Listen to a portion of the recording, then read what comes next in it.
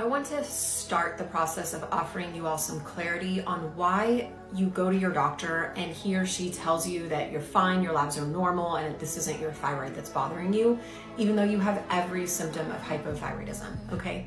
To be very honest, medicine and our medical training, I'm a PA, doctors are trained the same. Our medical training, hypothyroidism, is not really a super big deal. It's really common. It's really easy to fix. It's this one size fits all approach, right? People come in, they only get their TSH checked, which is absolutely a terrible, antiquated way of doing things. But again, this is how we're trained. And then everyone gets put on the same regimen, at least to start. And honestly, for everyone's life, it is start them on the lowest dose of levothyroxine or synthroid. If they need more on their next round of labs, you increase them. And you do that until, their labs are normal. If they still have symptoms, then it's because they don't have a thyroid disorder that's causing them symptoms. When in reality, that's not the case. So we are still waiting for medicine to catch up on the severity and the significance and the complexity of treating hypothyroidism. It is something that I describe to my patients as if you're being treated only by way of your TSH with a medication that's all inactive, like levothyroxine or synthroid, it is like throwing darts at a dartboard blindfolded, hoping to hit a bullseye and giving someone their life back.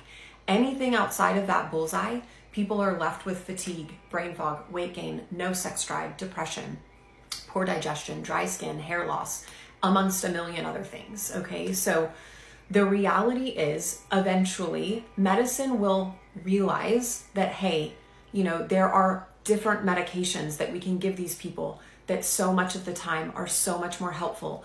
Hey, we need to be checking these more in-depth labs to get a true picture of what's going on in the lives of these human beings. For now, we're waiting. And for now, there are doctors out there doing this.